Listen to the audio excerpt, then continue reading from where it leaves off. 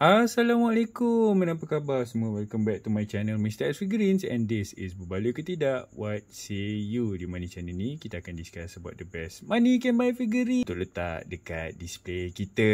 Okay, hari ni this is my last review for the whole Spider-Man week, and this is Hasbro Marvel Legends Spider-Man Homecoming 2-pack Ned Leeds dengan Peter Parker. Okay, so saya sebenarnya tak collect ada MCU, tapi sebab ramai member suruh saya review juga, jadi saya belilah juga figure ni kan untuk review. And there's a mixed feelings. Basically dia punya muka tu memang handsome, tak ingat, tapi ada some stuff yang macam off sikit. So kita nak tahulah, is it worse ataupun is it better than the one before? Let's go into the 4 aspect, which is the aesthetic, articulation, accessories, and dia punya price point. Okay kawan-kawan, before I move on, minta tolong tekan button subscribe tu so that I can grow the channel for myself, for you guys and the community. Minta tolong juga tekan loceng tu so that korang tak miss video-video saya yang akan datang. Saya buat video review untuk apa-apa saja action figure, toys and collectibles. And jom, let's enjoy the show. Untuk accessories, okay, first of all kita tengok Ned Leeds dulu lah. Okay, Ned Leeds dia datang dengan dia punya extra muka ni lah, muka Ned Leeds yang tak pakai mask ni. And wow, I must say dia punya facial technology ni memang sangat-sangat spot on. Boleh kata it looks really nice lah. Handsome. So ni yang Homecoming kan, dah lama jugalah movie dia kan. Jadi saya sangat-sangat wow, sebab saya dah lama dah tak collect MCU. Jadi bila saya dapat figure MCU macam ni, saya rasa sangat-sangat stylo. Okay, so muka dia handsome, sangat-sangat handsome. Okay, right, and then dia dapat this backpack. Okay, pun smart juga. Ni backpack ni memang sebiji macam dekat dalam movie juga. Okay, cuma it's not articulated lah. You guys just sarung je belakang dia kan. Okay, and then dia dapat this face mask. Jom kita try pakai dia punya bag ni. Boleh masuk tak? Senang je boleh masuk ni. Tada, so senang. And then kita dapat this face mask lah. Nanti kita look more dekat dia punya aesthetic. Alright, so that is for Ned. Okay, jadi untuk Peter Parker, more or less dekat-dekat the same. Dia dapat benda yang sama. Wow, saya baru perasan Ned ni dia punya jam ni boleh bergerak. So maknanya ni pun kira aksesori jugalah. So ya, kita dapat jam yang boleh cabut. Jadi maknanya kalau kata you all nak cabut Ned ni, tak nak pakai jam ni, boleh cabut. Okay, that's cool. Right, that's really cool actually.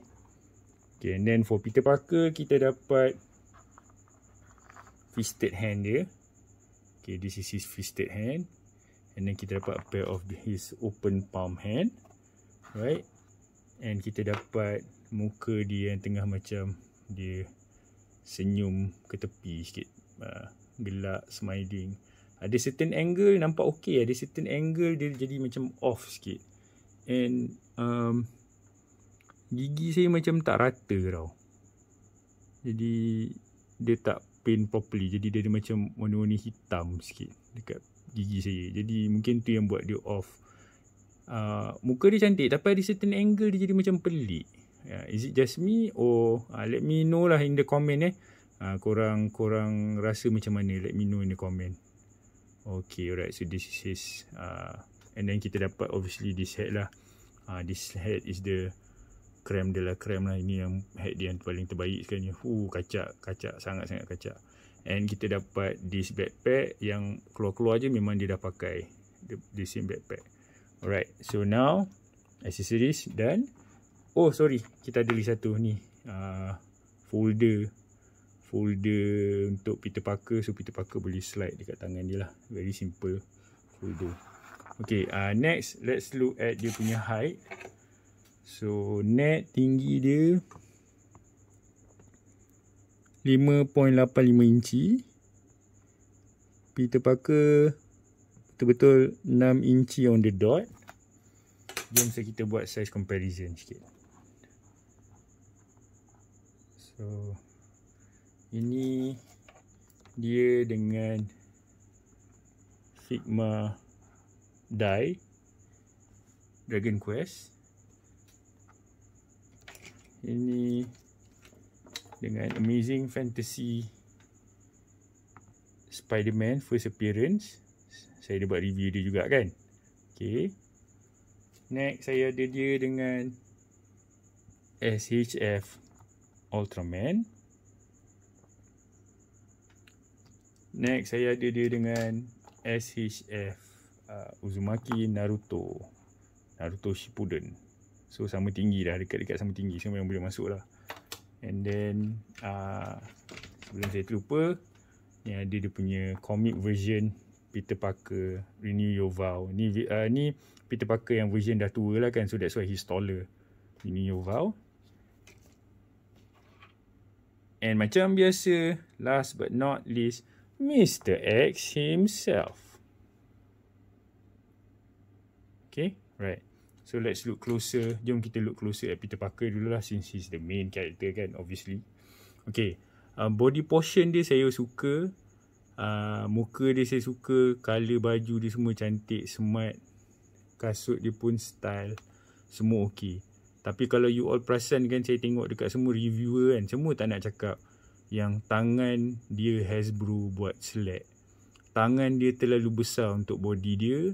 And kalau ikutkan dia punya tangan ni dah terlepas dekat dia punya crotch ni, which doesn't make sense. Human punya tangan selalunya ibu jari dia dekat area crotch ni. Jadi kalau saya ambil pembaris kan, saya tengok dia ni saya tengok banyak review asyik cakap oh okey, pelik saya. Dia sepatutnya dekat sini je ibu jari dia. So itu crotch kita kan, kalau ikut human dia sampai macam situ. Ni sekarang ni tangan dia dah dekat bawah ni lah. So sangat-sangat jauh lah. Jadi bila you all tengok tangan dia tak kena, sebab dia tak sepatutnya tangan dia besar sangat macam ni. So they should have given us maybe something smaller. So jom saya try eksperimen Okay, saya ada a pair of tangan Mobile Legend kan. So nampak. So ini tangan dia fisted hand yang biasa. Diorang kalau boleh diorang kena pakai macam ni lah, baru nampak okey. Nampak ibu jari dekat area crotch tu, macam tu. Kalau pakai yang dia bagi ibu jari, dia bagi yang fisted hand tu, you all tengok ni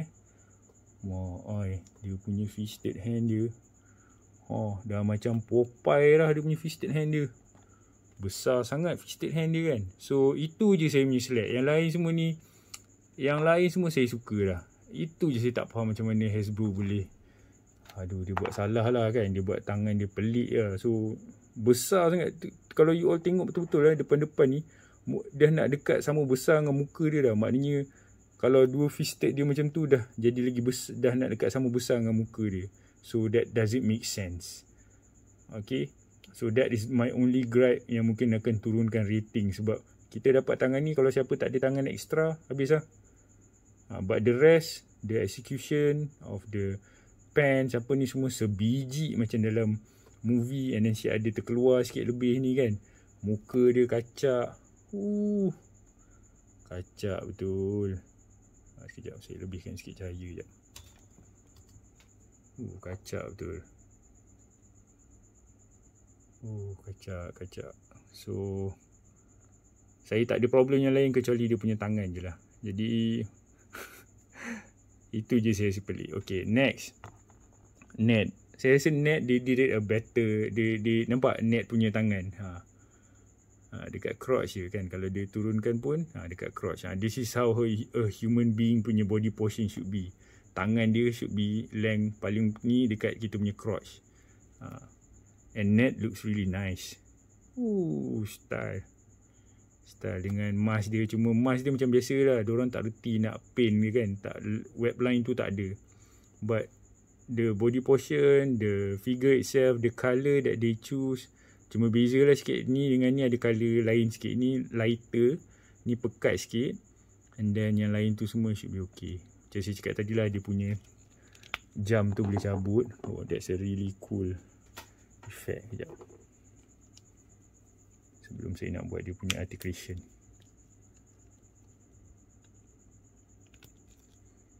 Nak tengok kepala dia on macam ni. Okay, looks nice. Proportion, okay, very good. Okay, right, so he looks like Ned Leeds. Okay, now let's go into dia punya articulation lah terus You can look down, you can look up, left and right, wiggle. Tangan dia can go 360. Dia boleh naik atas. Sekejap Very nice. Dia pakai single joint kat sini. Okay. Elbow dia boleh naik macam ni, hinge and swivel. Dia sepatutnya dekat bawah ni, body dia ada diaphragm joint. Dia ada swivel and then dia ada joints kat sini kan. Ab crunch macam ab crunch, tapi sebab dia punya baju ni is one who suit, jadi kita tak boleh nak ke depan atau ke belakang lah. Tapi who needs Ned to be dynamic kan. Kita ambil gambar dia macam tu je. Okay. And then kaki dia boleh tendang ke depan banyak ni. Okay, kesian, tak logik lah manusia boleh ni. Very poor articulation, poor sangat ni. Ke belakang tak banyak, ke tepi okay, right. Swivel at the thigh. Dia punya ni agak buruk lah kan. Dia jadi macam pelik pula. And dia tak ada swivel kat dia punya shin. Dia ada swivel dekat sini. Ankle dia, hinge dia boleh turun bawah like this, naik atas. And dia ada rocker dia. Very poor articulation for Ned. So Ned ni technically just to complete your MCU. And dia punya kasut lah, lupa nak tunjuk dia ada kasut. Tapi dia tak ada detail lah kasut dia, mati macam tu je colour. Okay, that is for Ned. Tapi macam saya cakap lah, we don't need Ned to be dynamic, betul tak? Ned memang bukan dynamic, ini je. Okay, so dia punya articulation, you can look down, you can look up, left and right, wiggle. Tangan dia can go 360, can go up like this, bicep swivel, double jointed elbow, sangat-sangat buruk. And dia ada hinge and ni. Okay, so kalau yang ni pun saya nak share sikit. Saya punya rasa tak best. Bila you all nak ambil angle, you all kena buat macam ni lah. Tak boleh lebih. Kalau korang buat lebih, macam ni je kalau korang nak bend. Either this way ataupun this way korang nak bend. Itu pun nampak pelik. Dia punya joints kalau korang bend. Sebab dia punya ni terlalu panjang, terlalu besar. Dia punya shoulder ni terlalu panjang, nampak? So tangan dia ni jadi panjang pula. So tu untuk saya. Yes, ada articulation, tapi kalau korang tak betul, bend dia jadi pelik, sangat pelik. Dia boleh ke depan. Depan tak banyak. Ke belakang, okay, not bad. Ke belakang pun macam ni lah pergerakan dia. Macam ni ke belakang tak banyak. Dia ada kiri kanan dan dia ada swivel lah. Dia tak ada waist articulation, dia tak ada. Kaki dia boleh ke depan, straight, very nice. Ke belakang tak boleh, butt cheek ada. Dia boleh buat full split. Dia ada thigh swivel. Pun tak nampak pelik lah. So korang jangan nak buat fry kick ke, memang nampak pelik lah. And then dia tak ada swivel kat sini. Dia ada swivel dekat dia punya ankle. Turun kat bawah banyak ni, naik atas banyak ni. And dia ada rocker. So sama juga, tak dynamic lah. Jadi Hasbro assume yang kita semua tak akan buat posing dynamic, just simple posing. Sebab this is a civilian punya baju civilian kan. So yeah, I think dia orang pun macam tak perlu lah nak buat dia dynamic ke apa kan. But the aesthetic memang nice. Okay, so price point, harga dia, kalau korang PO, harga dia 200.5 ke 270. Harga retail dia akan jadi dalam 270 ke 300 ringgit. Okay, that is dia punya price point. Overall rating, okay, kalau saya letak dia vanilla pose macam ni, I'm happy already. Kalau siapa yang macam nak dynamic posing, nak tiba-tiba nak tukar-tukar benda ke apa, better korang pakai badan Spiderman untuk Tom Holland lah. Sebab ini pun saya dah rasa macam pelik. Tapi kalau korang just nak put dia as a villain apa semua tu, it's a go lah kan. Just jangan buat posing-posing pelik-pelik. Sebab memang takkan boleh. And dia punya joints nampak sangat-sangat pelik. Korang kena macam cover-cover sikit ke dengan surrounding ke apa kan. So based on dia punya price, dia punya playability, dia punya articulation, dia punya aesthetic dia the best lah. Itu untuk saya the best lah. Accessories dia pun okay lah, nothing special apa kecuali the heads lah kan. Kalau saya rate satu-satu kan, I think I'm going to rate this guy a 7. Sebab saya tak suka dia punya yang tangan ni memang off. Tapi sebabkan muka dia, kalau kata cabut muka dia pergi tempat lain, saya boleh bagi muka dia 8. Okay. Kalau Ned ni, saya akan bagi Ned ni 7.5. Sebab Ned ni saya rasa memang just nice lah kan. Just nice. Okay. So overall rating is a 7. Okay, so if you guys are new to the channel, macam biasa minta tolong hit the subscribe button so that I can grow this channel for myself, for you guys and the community. Minta tolong juga kawan-kawan tekan loceng tu so that korang tak miss video-video saya akan datang. This channel will lead into the best money can buy figurines, berbaloi ke tidak, what say you. And I say this figure is a good figure, okay, don't get me wrong. Okay, untuk those yang nak cari MCU, especially character civilian, this is a good pickup, but not for me. Sebab saya pun lagi satu memang tak call MCU. And since saya dah cakap ni, mesti korang dah nampak nanti tangan ni macam besar sangat kan. So cubalah cari macam kalau ada, macam saya ada tangan Mezco ke apa, tapi korang kena buat adjust lah sikit. Korang kena buat pack dia and then cucuk kat dalam ni ke apa kan, and then bagi dia jadi macam tangan dia nampak kecil sikit lah. Itu saja. Okay, for Ned just nice. Okay, so kita jumpa lagi next time. Take care, stay safe. Assalamualaikum.